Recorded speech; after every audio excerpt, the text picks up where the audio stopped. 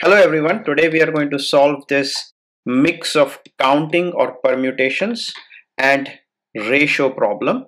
This problem was posted on my Facebook group and WhatsApp group as a daily practice question. If you want to be part of the Facebook group, the link to the Facebook group is in the description. For WhatsApp, please comment in the YouTube and I would respond to you with a way to join our WhatsApp group. And before we move forward, if you find this video helpful, please do not forget to like the video and subscribe to my channel for more such videos. It keeps me motivated and it also helps me with YouTube, and it only takes a few seconds of your time. So let's get started. So one of the goals today is to solve this problem without a lot of calculation, and that's what we are going to try. So let's read through the question. We are given a word which is mantle, and we are asked a ratio of 3-letter words and 4-letter words that we can form using the word mantle.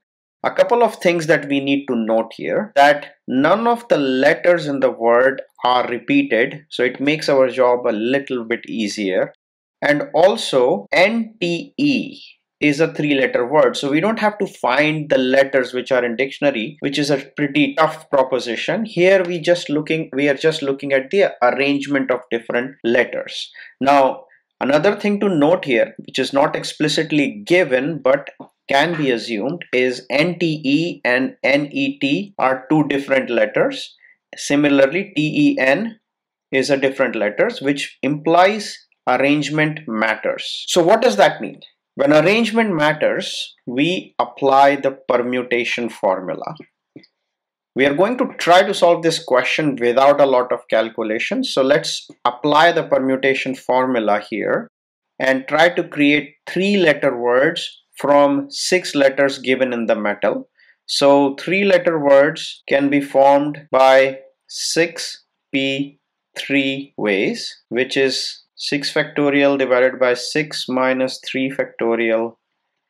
That is equal to 6 factorial by 3 factorial. That can easily be written as 6 into 5 into 4 multiplied by 3 factorial divided by 3 factorial, which is, I'm going to stop here because I don't want to do any tedious calculations if I can avoid it. 4-letter words can be formed similarly, 6p4, which would translate to 6 factorial divided by 2 factorial. That would be, so now the proposition is very simple.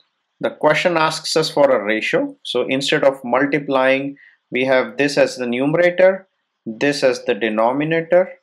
So we do numerator divided by denominator. So 6 multiplied by 5 multiplied by 4 divided by 6 multiplied by 5 multiplied by 4 multiplied by 3. These will cancel off and I would have 1 by 3 as my answer to the asked question. And as we can see, none of the answer choices actually cater to the answer I am getting. So the answer to this question would be E, none of the above. I hope you found this video helpful. If there are any questions, please feel free to write in the comments. I would personally respond to each of the questions or comments. Thank you so much.